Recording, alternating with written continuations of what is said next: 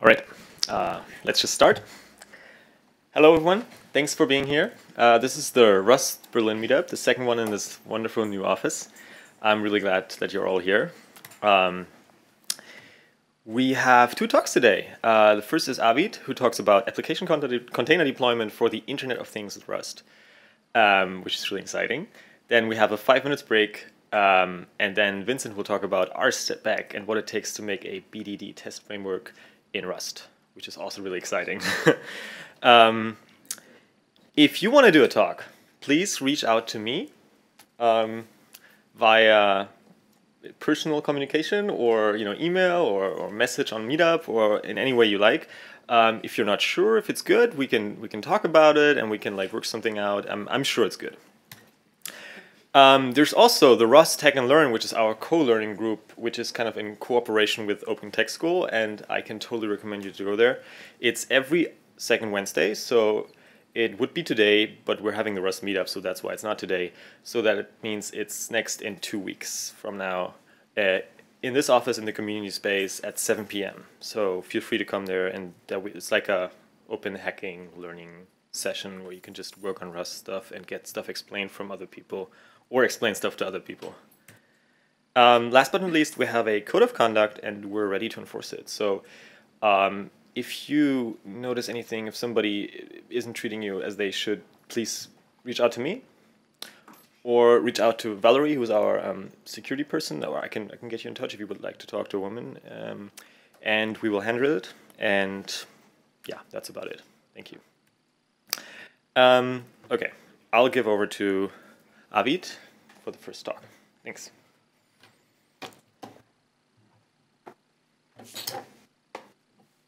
Thank you, Johan. Let me just get set up here. I have Linux on my laptop, so it's going to take a while to wake up.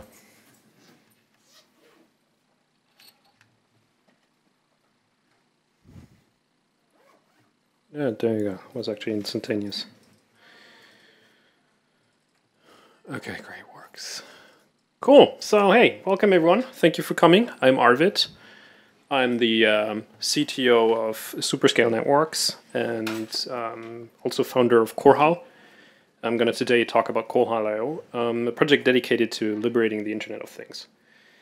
I'm going to introduce Archon and Bolter today, two of our projects that we're working on. I need to get closer to this, which I just got working last week. So if the demos are broken, please bear with me. You know that's the usual thing people say, then they break. But I tested them today, so cool. So let's get started on this. So since I'm going to talk a lot about the Internet of Things today, I just want to get something out of the way. When I talk about Internet of Things, there's something specific I mean by that, and so it's important to get the perspective of that. It's certainly interesting to get deployments working or applications deployments and system deployments working on small computers, but that's not what I'm going to talk today about. Today I'm going to talk about much smaller and cheaper devices, specifically things like edge gateways or gateway devices. I call them embedded. Also things like small consumer devices like the Amazon Echo, if you have one. Those are devices that I put in the middle. And then we have constrained devices on the far right of the picture, which are something like sensor nodes, things like that. They don't even run Linux. So it's important to understand that this is IoT when I talk about that. It's not about Raspberry Pis. Let's do a test. So to see a test to see if everyone's awake. Not just kidding. Let's do a test. Raise your hands if you know that WPA2, the Wi-Fi encryption, is broken. That's a lot of educated people. I'm really glad I don't have to explain that. Now we do something more harder. Raise your hands if all of your devices in your home, including your router, your phone, your toaster, your light bulbs, are updated. That's absolutely no one. Let's face it, we have an update problem in IoT, and it's dramatic. So what I mean by dramatic is take the Mirai botnet, which took down 1 million telecom routers in 2016 and almost broke the internet. It took down GitHub. It runs on I think IP cameras, yeah, something like that. And these IP cameras don't get any updates anymore. And I'm not even going to talk about things like, I mean, it's just IP cameras, you could think, right? But we also have other IT devices which are much more critical, things like nuclear power plants. But we're not going to talk about that today because, as we say in Germany, ein Teil dieser Antwort wird die Bevölkerung verunsichern. I'm going to leave you with that. So now let me try to explain what a part of what I'm doing with korhal. It is essentially a solution to some of the problems that I've been seeing in the last 15 years working on embedded devices, or embedded internet-connected devices specifically. If you work on embedded devices, you know that our tool chains are terribly broken. You were to look with envy at web developers. We've got things like Docker, we've got things like great IDEs and great languages. I mean, not that JavaScript's great, but you know, other languages specifically engineered for web developers, which are great. There's a vast ecosystem out there. With embedded devices, we're pretty much stuck with printfc debugging and a screwdriver, if you're lucky. So it's not great. Until Rust came along. Rust really gave me hope that someone is designing an ecosystem that's actually going to work on embedded and constrained systems. And what I'm gonna present now is my part in that ecosystem, in the hope that someday we're going to have tools in embedded that are actually equal in quality to what we have in web development. I'm going to keep this rather short today. There's a whole bunch of things we do with korhal, but I'm only going to talk about Archon and Bolter, which are fairly interesting things. And as I said, they work, unlike what we're planning, for example, with a crypto-incentivized edge network, which doesn't work yet, so I'm not going to talk about that yet. Specifically, Archon is, in its use case, very similar to Docker. It allows you to just store a bunch of files in an image, and you can deploy that image as a single file. Unlike Docker, though it doesn't use layers. Docker uses layers. What we do is we use a content addressable storage. I'm going to explain what that is. A content addressable storage is very similar to what you think Dropbox will hopefully do, or a similar service. Instead of indexing data like your file system does by name, it indexes it by content, or by the address of the content supplied by its hash. So imagine you and me both have a music library on Dropbox or a similar storage service. We're both kind of storing a heavy MP3 there in my picture. And now what you think is heavy and what I think is heavy might be different. I think your music is rather lame.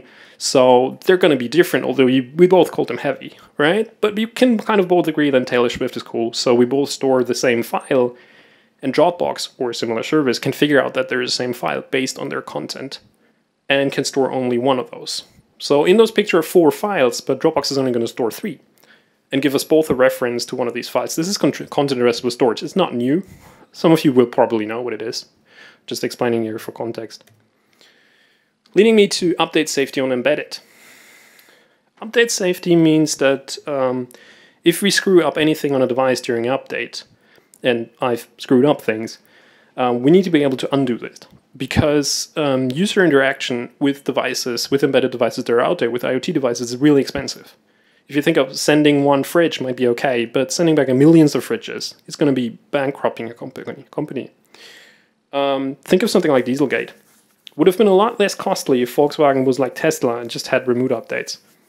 But then they would be kind of cooler in the first place. So, on embedded systems, we can do various things for update safety.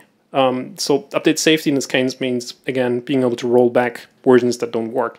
Typically what we do is called dual systems, so we just put 2 versions of the same system on it, and if one has a bug or something, we just boot the other one.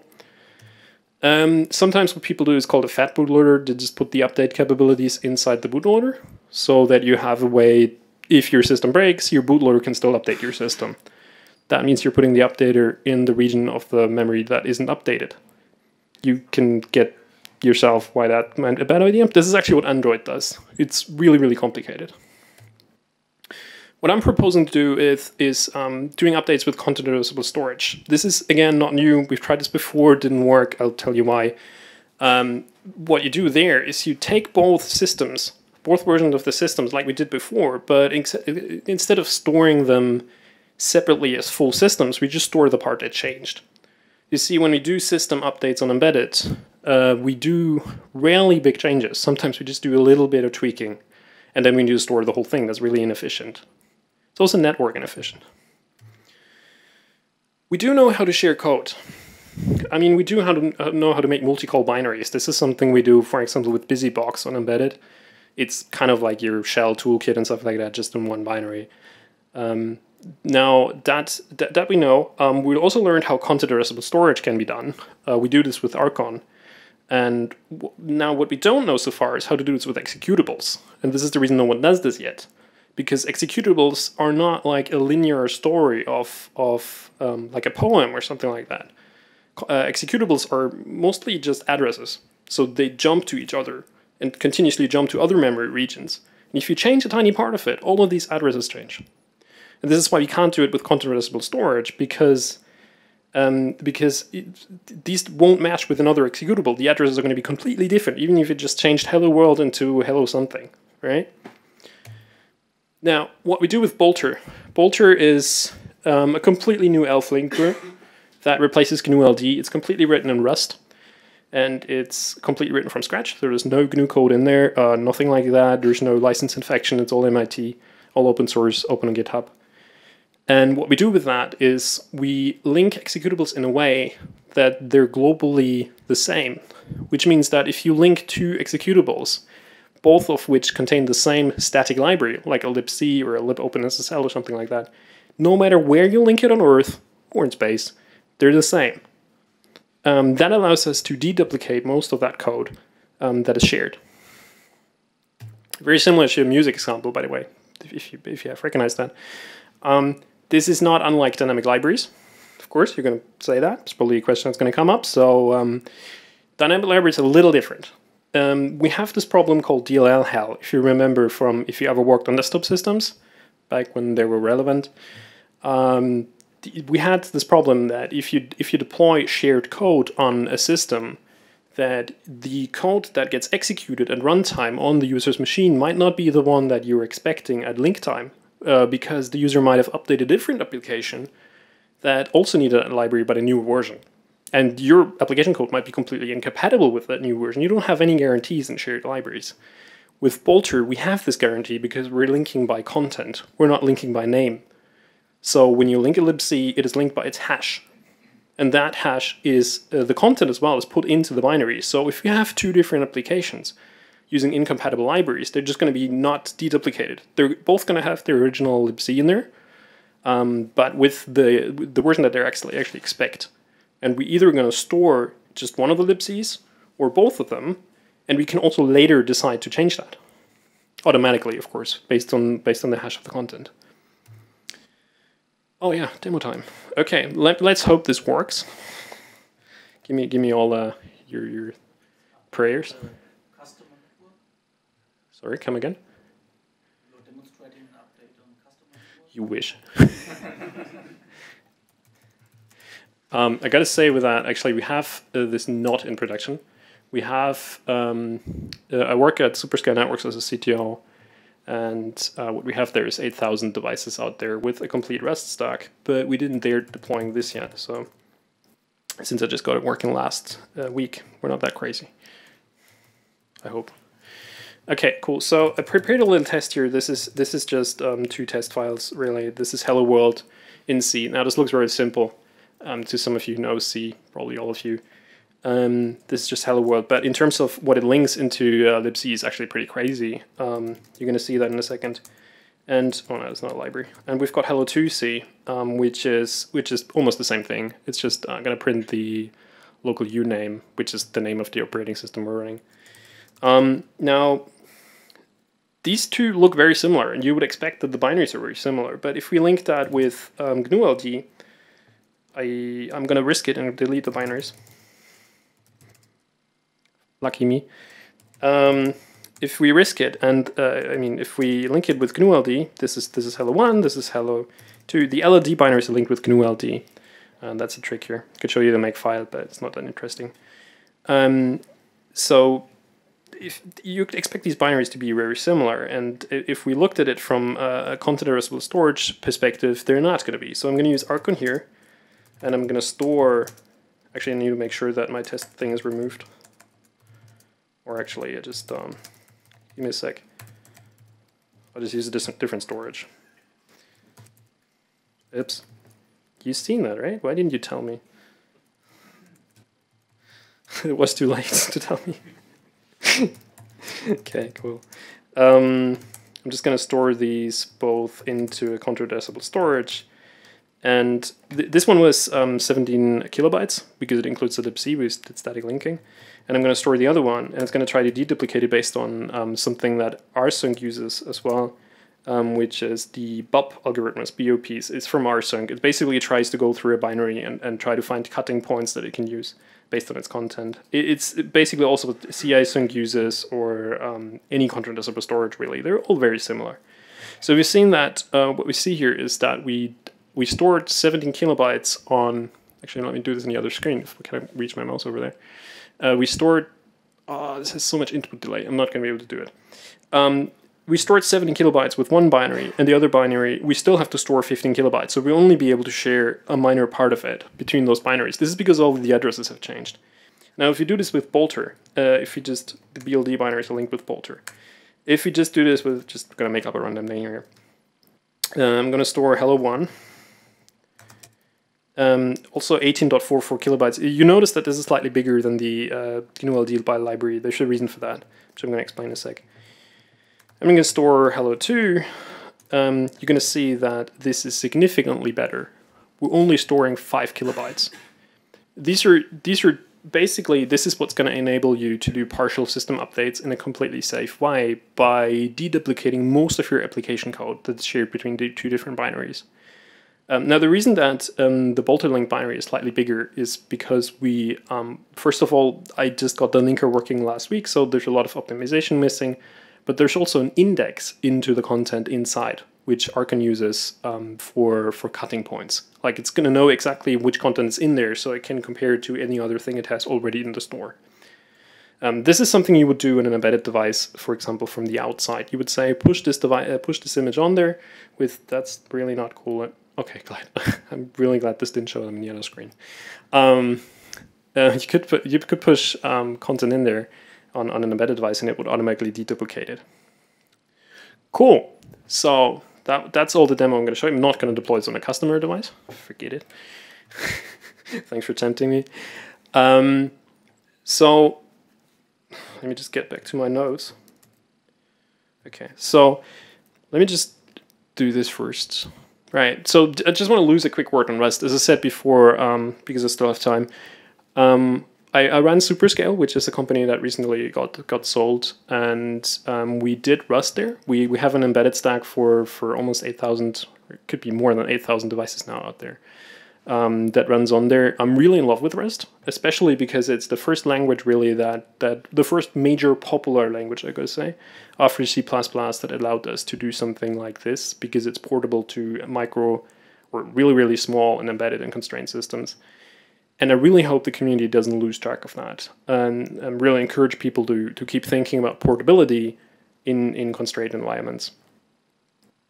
Now, where I'm going with korhal is I'm trying to change the internet itself, Internet of Things itself, from an engineering perspective. We need much better tools to deal with things like end-of-life clouds, service disruption, monopolized data infrastructure, and korhal is a larger project I'm trying to set up. So if you're interested in Internet of Things infrastructure, specifically decentralized internet infrastructure that doesn't need a cloud, I'm going to talk about that in another talk. Give a shout out to me after the talk, or stalk me on GitHub, or stalk any of my project members on GitHub and help me fix IoT. Thank you.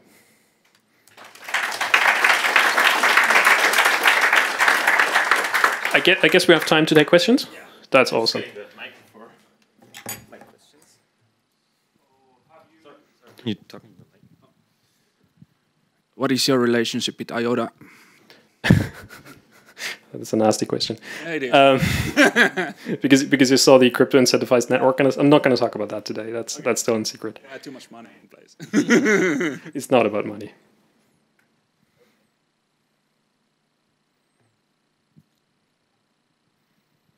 Other questions?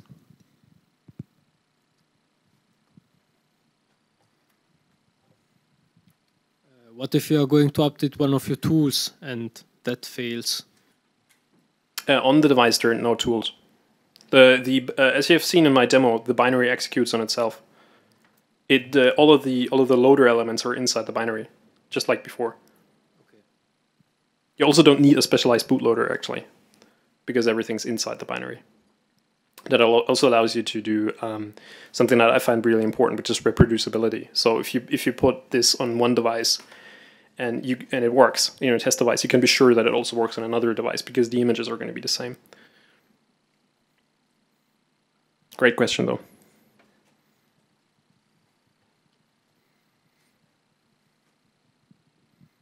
On the last slide, point 4, you said a direct device-to-device interaction.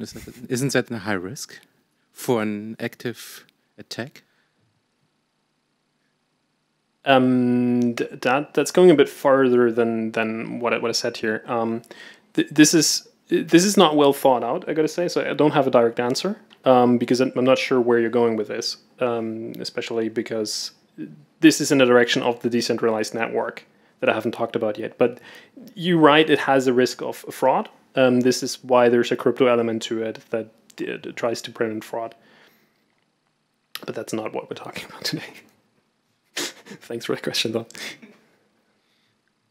If I understood correctly, Bolter does deterministic linking. Yes. How do you solve things like static initialization order and things that are not really deterministic in C? And the initialization order is deterministic in a sense of if you have the same input, you're always going to get the same result. It's not deterministic in a sense of if you link something else. That's correct. Yeah, if you link something else, then the order is going to change. That's correct. But it's not going to change in the sense of that if you have the same application, no matter what underlying code you share, it's still going to be the same initialization order because that's not part of the runtime. At runtime, it's always going to be the same in the TLS section. It's always going to be the same in your application code. It's not going to change because you don't link other code at runtime. Does that explanation make sense? Maybe we can talk about it. Yeah, let's talk about it later because it's pretty deep technical. But thank you for the question. Definitely talk to me about that.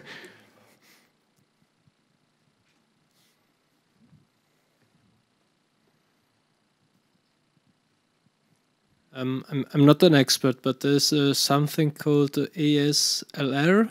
I think it's to replace most pointers with random addresses so that an attacker cannot replace functions. Great question. Wouldn't your linker go against it? Absolutely, a great question. This is address space randomization. This is to prevent break-ins when you already found a buffer overflow in an application that you can't just jump to a known address where you can execute code. This is enabled by default in Linux, and the demo that you just saw, those are with address space randomization. The way we do it is the global address space. You see, it's shifted by the load base. So what happens at runtime is Linux loads this at a specific address that it just randomly thinks up, and we just lay out the entire address space after that relative to that base address. Okay. This is how it works. It's a bit fancy. I could show you the internal details, but it does not conflict with randomization. Okay, thank you. Great question. All right. I think that's it. Thank you, everyone. We'll have a 5 minutes break. Give another round of applause to Arvid.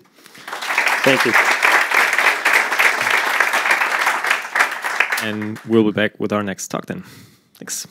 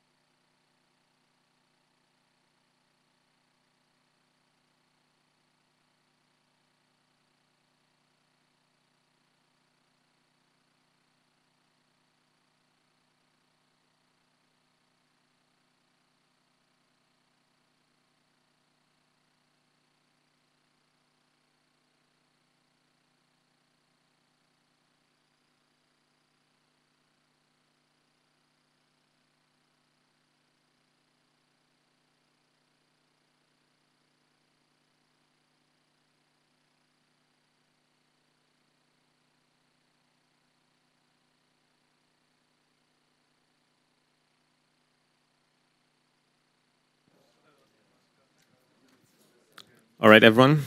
It's time for the second part of our meetup. It's Vincent's talks about rspec, making a BDD test framework in stable Rust. And I'm looking forward to it. And I'll give over to Vincent.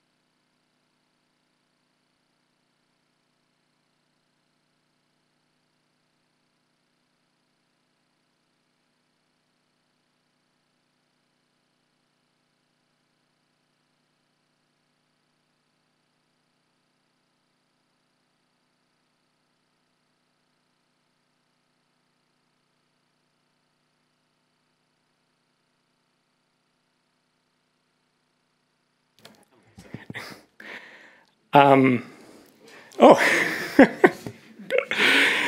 yeah, and then you can further nest those and have arbitrarily deep nested tests there.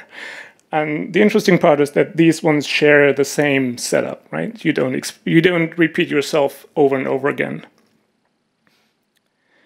And they can also like fork, if you will, right? So they could diverge here and here as well, but still share the same origin up here.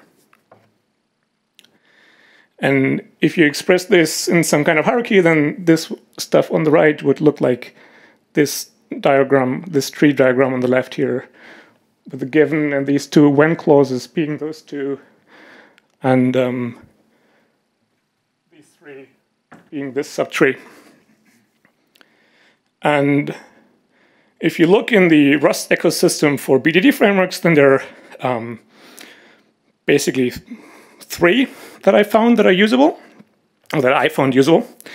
There's Shiny, which has a very nice syntax by basically being a compiler plugin and using macros to be able to have a very nice DSL to define those cases.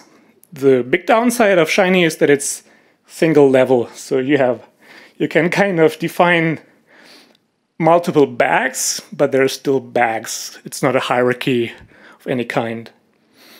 And you can define those before each snippets, which then basically, like what Shiny does is it compiles down and is basically some kind of templating language, if you will. So what it does is it instantiates individual test functions, which then are recognized by the test runner in Rust natively, and simply like copy and pastes those before each blocks into those test functions. So you get like, you're repeating yourself, but like the compiler is repeating for yourself. You don't have to do it manually, but still it's repeated all over again. And also, obviously, it also has to be executed all over again. Next one, there's Stainless, which is kind of similar, also in syntax. It's a bit more sophisticated. It also has these after each companions, which are like behave similar to before each, just that are executed afterwards. So for example, what you could do is you could open a database connection in the before each and then close it in the after each in order to make sure it's you're not leaking anything. And then you can have arbitrarily deeply nested contexts. The big problem here is that, again, this is templating. So you cannot like define a behavior up here and then further use whatever you reached at this point of the current state and further specify behavior, like add something to a set, then further add other elements to the set and stuff like this. The only thing you get is adding some structure to your tests, but it's just in the structure, not in the behavior. So we're not quite there yet. Also because it's unstable, right? I mean, the tests are the last part of my program I want to not compile. So I always want my tests to be stable and to compile, because like I don't have tests for my non-compiling tests. It's not tests all the way down. And they are breaking regularly. Shiny, actually, I couldn't get to compile today. So Stainless does compile, Shiny doesn't, because the internal AST of the Rust compiler has changed. And again, you're limited to kind of shallow context, so at least from the point of behavior. And it's not actually code sharing because you're copy and pasting, and it's also, again, it's executed over and over again instead of simply forking a certain state at some point. And it has kind of an incomplete feature set if you compare it to what this Gherkin language should actually allow you to do, also in the expressiveness. So this is how this would look in rspec. It's a bit more noisy because we don't have the benefit of a DSL, because we want to be stable. At some point I would like to add a DSL, but it's right now, like the stable part at least, has to be like this. So instead of inferring some implicit context, we actually have to always like pass the context to the further down contexts to then further append them. So we add an it clause or an after block to the current context. And then in every further nested context, the context actually is the subcontext that's initiated here. And one interesting part is in the top, like this is a convenience runner. You can further specify how you want to run this stuff. This is just for convenience. And you pass an environment to it. That's the fixture.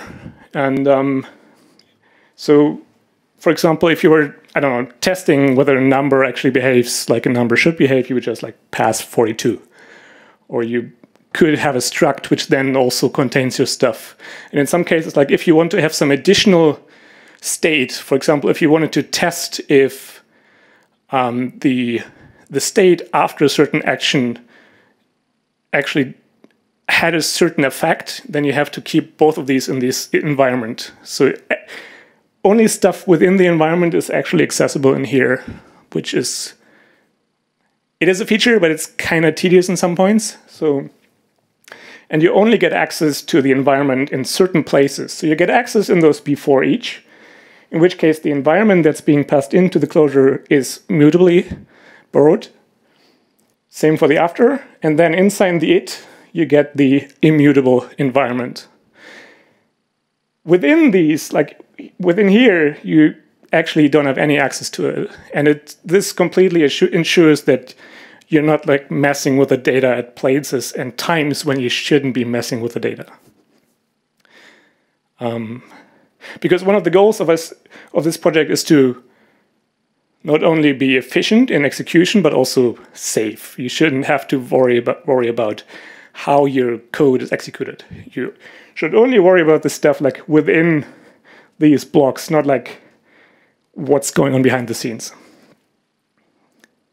So we are stable in principle. We have arbitrarily deeply nested tests and contexts. It is fully parallelized in its execution. So thanks to Ryan. But at the same time, it completely guarantees execution safety. So there's no way that one of those contexts could interfere with any of the other currently, or maybe in future, or whatever past running contexts, while still completely sharing any previously ran context, at least like parent context. And it's rich in features. Like it has more features than any of the other two, while still being extensible. And this is the current state is just like the beginning of what I would like to make out of this framework.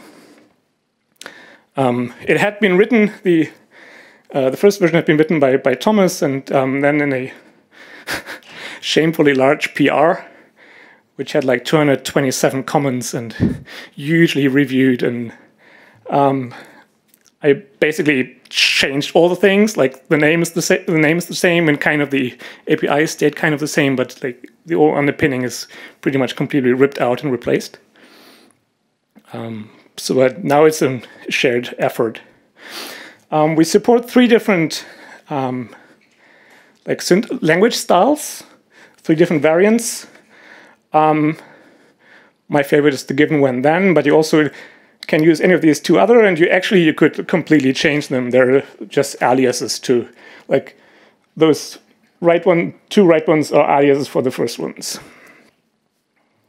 And this would then either look like this in variant A, where you have suit, context, and example to open those specific contexts, describe, specify it, or given, when, then. The execution of those is completely the same. And then you have before and after blocks, where before is a shorthand for before all, and after is a shorthand for after all. And there's also after each and before each. The all variants are executed before any of the sub-contexts or sub-tests are executed. The each ones are executed before any of those individually. Unless you're actually using some shared state in an arc, these 2 don't differ from the effect. But if you have some shared database where you want to, for whatever reason, have one single shared one that's hidden behind the mutex, then these would actually differ. But mostly those ones suffice. And again, what we do basically is by executing like these pieces of code, you then generate a data structure that looks like this, where you have the suite at the top, and then those contexts and further examples at the bottom. And then we have a test runner that executes this. So this is the code that would then generate a structure that looks like this. So now to the internals. So every one of these nodes in the tree has a header attached to it, which then contains the name that we gave them in a string, and also the label. And the label depends on the type of your structure. And as you can see, this is the only place where it actually matters which of these styles you choose. They're completely interchangeable. The suite then also itself, it contains a header, the environment that you pass to it, which it's then hiding and only like revealing to you in certain places of the execution, and the root context. The context then has an optional header because the root context is anonymous, and there's also an option for having anonymous contexts which allow you to further specify before and after blocks without polluting the output.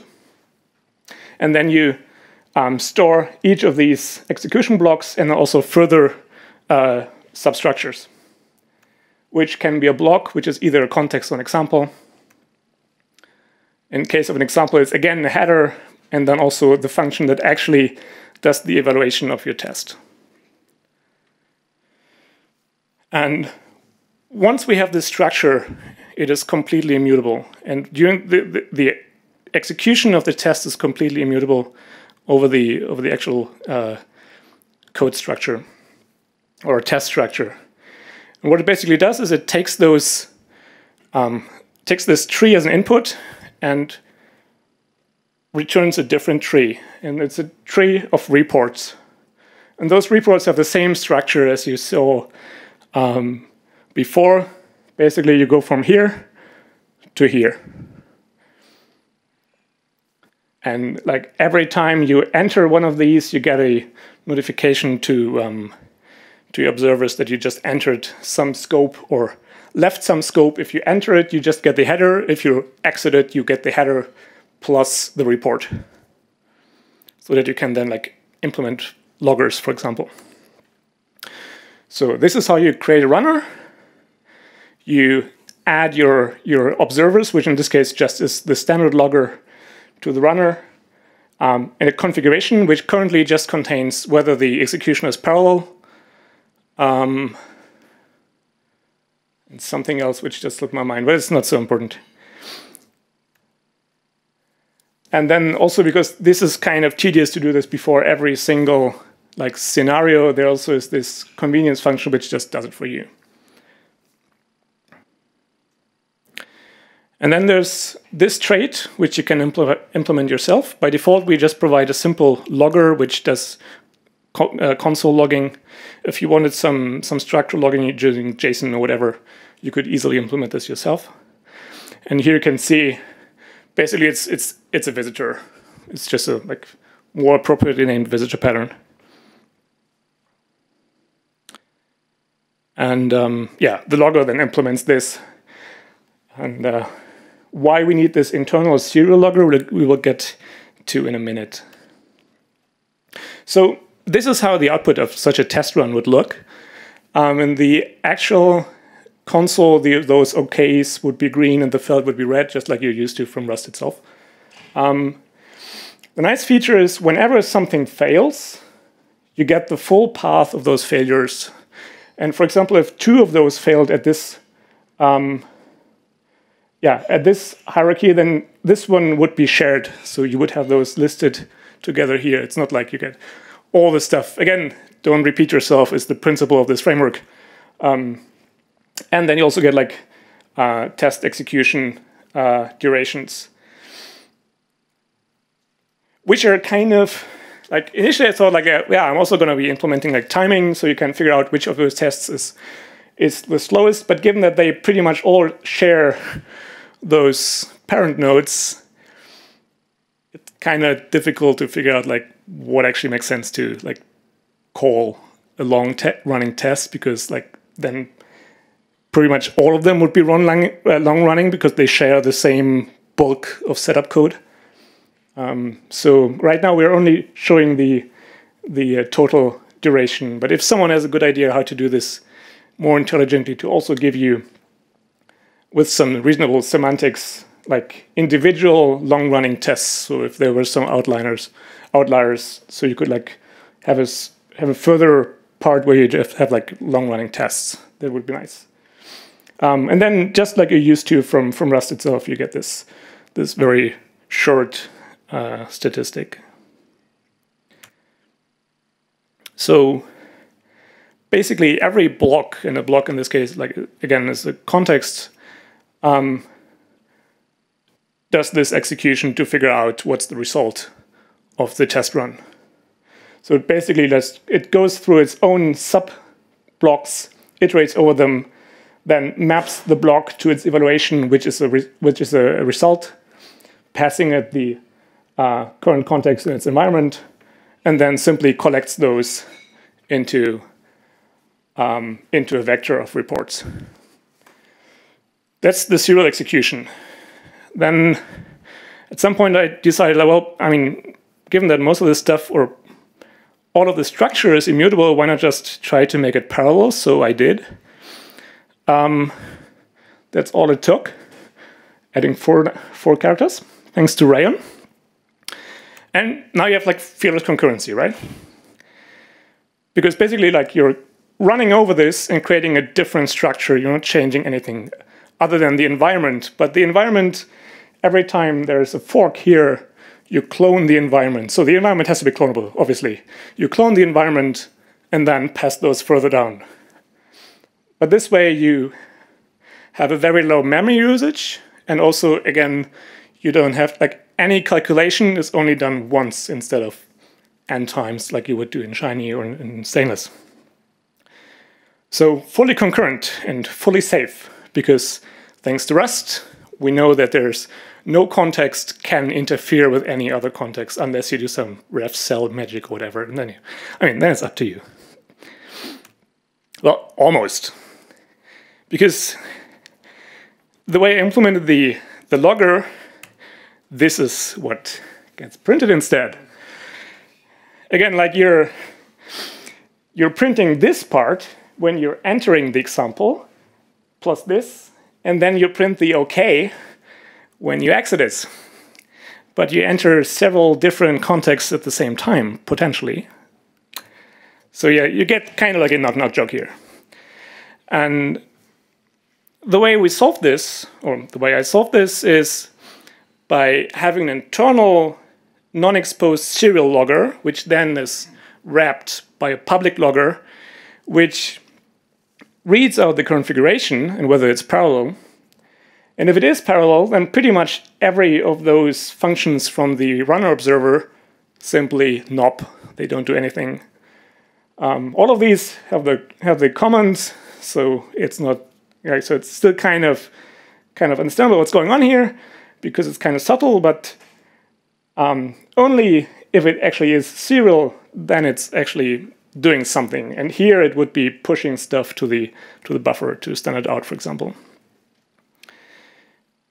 The only part where it behaves differently is this exit suite function, where if it's serial, it just does its thing. But if it's parallel, then it actually replays the entire events onto its internal serial logger. And thanks for having the same structure from the code context and the same structure from the reports, we just walk the suite's report and like simulate a run execution. So this is the report, and this is the code for doing the replay. I removed some lines which are not important, and also the types, so it still fits. But this is pretty much all it takes to make this thing parallelly executable without any locking. There is locking in the serial logger, however. And we support 4 different kinds of types for matching. So you can either return a result, a bool value, or void, which always is a success, or panic, which always is a failure. And also, because I like to use expect test, create for very nice matches similar to the Nimble framework in Swift, or similar to what you would be used from the Ruby rspec framework. We also support expect test by the expect test compat feature, which then recognizes the expected result, expect test result type that's returned from those matches. And so the roadmap right now is I implemented some very, very basic timing, so you like just get the total time, so you at least know how long your test took to run. But for the parallel execution, you don't get any progress, right? Because we do this, let's just ignore any result but the last one and then replay. So what I would like to do next is to add some progress bars for this, and probably even also for the serial one. Also, some kind of prioritization. I'm thinking about, like, you might want to execute long-running tests before shorter tests. So you would have to keep some statistics about your test execution, for example, in the target directory, and then based on this reorder your blocks within the context. And also filtering and focusing, as you might know from rspec, where you basically add some prefix to your function. I'm not sure if I would like to use a prefix, but to add some kind of flag to your function to temporarily either focus on this particular test and ignore all the others, or ignore this particular test or its context and all its subtests maybe. And then, even though the test execution itself is asynchronous, the tests themselves right now are synchronous. So I would like to be able to also support asynchronous tests, but I think this would be better suited for an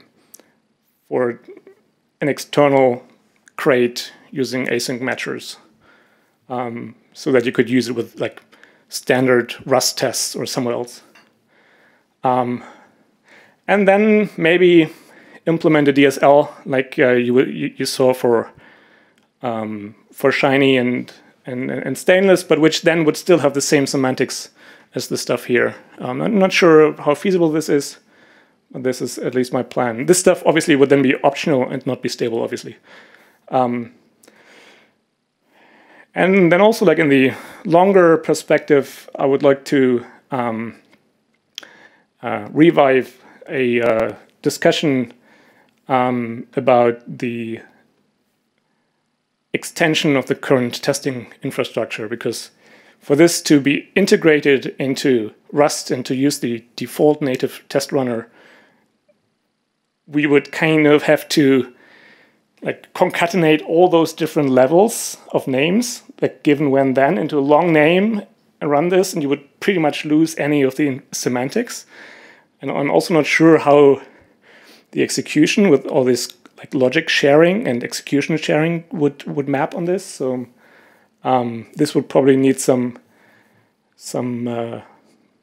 bigger discussion on how we would like to proceed with the overall scope of testing in Rust.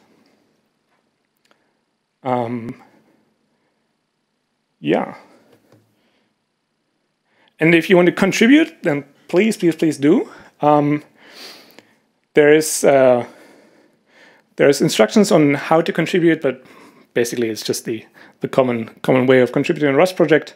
And there also is a tracking issue for all the currently open things, which I think is number 6 here, which is at about 60-70% that I have tackled so far. So thanks. Any questions?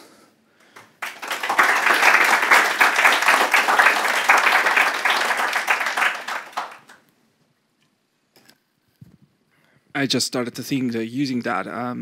What if in your context you have an entity like a database, and then you have a parallel tests, and you somehow want to share a transaction or something, and I don't want to spoil my own code because of tests, so I can, share the same transaction or something. How do you solve issues like, external entities in a context? So you would have to wrap this in a mutex, in Arc, in whatever is appropriate for your scenario. Because the way it is defined, let me see if it's here somewhere. Yeah. So your T is the environment, and the environment needs to implement clone, send, and sync, and also needs to be debuggable, so the test stuff can actually get some output. So as long as you ensure this stuff yourself, you're free to go. You certainly can use shared mutable state, but avoiding it, it's basically just you write your stuff and you simply don't have to care about any kind of intervenence. Thinking having my project running, every single call does something in the database, and you run everything in parallel. I just don't see it, to be an easily solvable in tests. So, well, these wouldn't be running in parallel then, because they would be blocking. Yeah, you would lose the parallel nature. Yeah. But then you can, in this case, you would just pass a different config to your runner, which simply says it's serial. You would still need to provide those constraints, but it's at least then you wouldn't have any threat contention or stuff like this.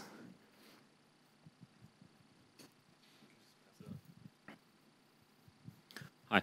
So I had a look at the rspec some time ago. It wasn't that feature rich at the time. Yeah, it's all in this one. It's all in this one PR. Yeah. It just grew quite a lot, and I really like it. Two additions. There is already one Rust module which implements the Gherkin language, but they don't do it with modules. They parse feature files, and I think they are stable. So maybe you can have a look there. Okay. And check if you can maybe interface with them. Yeah. Second addition to the test frameworks, there's also the galvanic test framework. Okay. It's split in 3 parts. An assertion part. I was specifically looking for BDD frameworks. There are lots of other testing frameworks which are good. Yeah. So I didn't mean to say that none of these work other than these 3, but for BDD, these are pretty much the only ones I could find that are actually somewhat usable. Yeah, the stainless is the oldest one, I think. Yeah. Interestingly, it still compiles, while Shiny doesn't. Yeah. So this is this huge PR, and it's intensely reviewed. And oh, what's happening here? So where's the? Yeah, there it is. So it's huge, and those are the 2 people, right? This is Thomas and me. Him doing reviews and me fixing the stuff he doesn't like.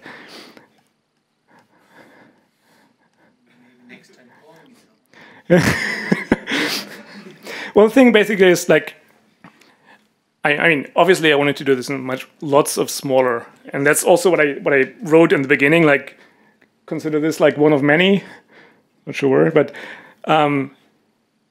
I had to completely rip out the entire structure and then replace it with something that's immutable and actually parallelizable. Because the way it was before, you didn't have environments. You didn't have any kind of environment sharing, environment forking, and this kind of stuff. So yeah, it was very limited before. You didn't have any before or after functions and stuff.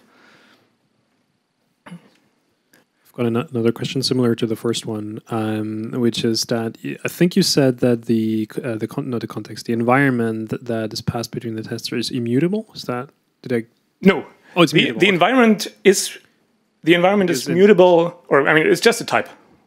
Right. Okay. It's any type you pass. It's just any type you pass. Okay. Because I was thinking something similar than the first question. Because what we do is we do testing with hardware. So we do external allocation of test racks, and how we do it in BDD, at least before Rest, what we did is we allocate a test rack in one of the upper parent nodes, and then pass that to the inner ones. But would that be something that we can do that way? So let me just show you how this stuff is initialized here. So this is the advanced example of ours, and you basically are trying to test a B tree set. Oh yeah, sure. So you try to test a B tree set and whether it behaves like it should. And here you define your initial state of your scenario. You pass it to the suite. And then whenever you want to do any further modifications of this environment, you have to do it within these before all, before each, after all, or after each. There's no other way where you actually have access, mutable access to this. You have access. That's actually really good. Thanks. You have access in the then, but this is just immutable. And so basically what happens if you run this, or maybe let's take the simple one. So what happens when you run this is you first, when we run this, we collect all those contexts. There could be code. You could write code in here. I mean, we cannot prevent this. But this stuff, interestingly enough, gets executed before anything happens in here, because we first create the stuff, and then in the end, when this stuff is calculated and passed to the run function, then we execute the tests. So you could write an entire program and within these 2 lines, but the testing framework doesn't care. And then you just execute those in order. I'm thinking about also alternating the order, so you don't. But it shouldn't actually matter because you cannot have any interference. It should be completely isolated, right? Unlike other testing frameworks where you wouldn't want to rely on the order of your tests. And so this stuff is executed before any of these, and there could be several of those, are executed. Same for this one. Would it make sense to grow the environment while testing, while stepping down the tree? So to extend it, to create a stack of environments on top of each other while you traverse down the testing tree? So the question is whether it would make sense to grow the environment, to have some kind of stack. That's pretty much what we're doing. Yeah, so... Oh, also there's... it's fully documented, so it should hopefully be somewhat understandable for someone new to the project.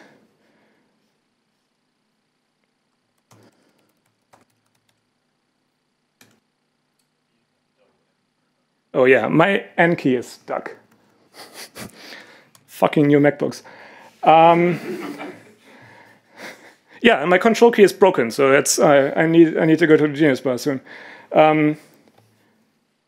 So basically, you clone the environment whenever you reach one of those subcontexts, and you don't have an explicit stack, but the call stack is your stack. So in the end, effectively, you do have a stack. Yeah. So if you do serial execution, then you only have the current branch of your tree in memory. If you have parallel, then of course things can be a bit different. I have a completely unrelated question. Are there some facilities for auto-registering test cases if they are, for example, on different files? Yeah, so right now you have to wait.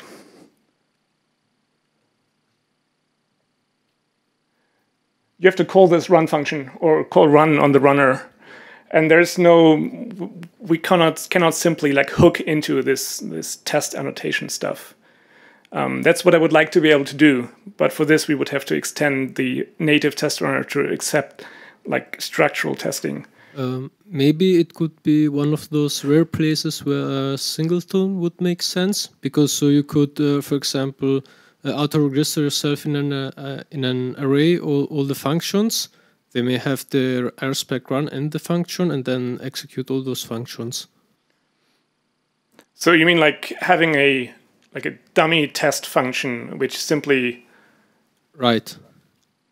Yeah, I mean, or you could just, basically what you could do is you could just like put this into a single test function for which the name would then have like the actual name of your scenario, but this might interfere with the test logging and test running because we do our own logging, and we also so you can run multiple scenarios at the same time, not in series, but you can specify whether it should bail out once any of these fails, or whether it should continue and like log the certain failures or successes. But there is no way to easily integrate this. So right now you pretty much have to create a specific like binary target for running this. That's what I would like to fix by opening some discussion about how to make the Rust runner more extensible in this regard. Okay, but sorry, can I cut you short at this point? I think you probably should continue the discussion outside of the general forum. Is there a final, very quick question, or I think we can? Is it really quick to? Okay. The parallelization, is it a global setting, or can you enable it per context? Per context? No, you specify it in the config which you pass to the runner. Wait, actually, you have to. I think that's a good answer. I'm not quite sure. It's either per runner or per suite. But in the end, it doesn't really make much of a difference. You can run several suites with one runner, but... All right. Thank you. That was very extensive. Thanks for all the great questions. Sorry for everyone who's watching this live stream that we had a mic issue in the first minute. And yeah, thank you everyone for coming. This is the end of the talks. It's not necessarily the end of the meetup. I'll be around for a bit longer, so you can linger here as well and talk to each other and have some more food. There's still some bagels left and free drinks on the house. And again, thank you for coming. We'll have another edition in November, and we'll announce it again a couple of weeks before. And again, if you want to talk, we'll not do a meetup in December, but if you want to talk in 2018, please reach out to me, and I'd be happy to arrange it. Thanks for being here.